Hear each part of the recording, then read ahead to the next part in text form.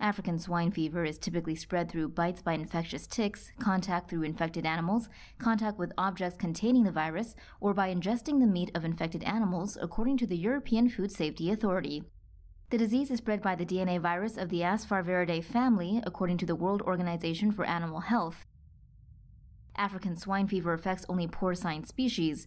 Warthogs are naturally resistant to the virus but can expose wild boars to infection. Domestic pigs can contract the disease through exposure to infected wild boars, to which the disease is endemic.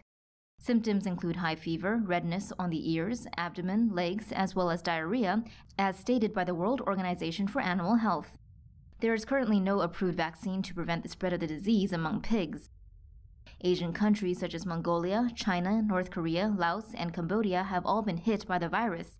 Vietnam has been hit particularly hard, with 10% of its herd, some 2.8 million animals, having been culled. But a new report from Reuters found that as many as half of China's breeding pigs have been culled or died from African swine fever.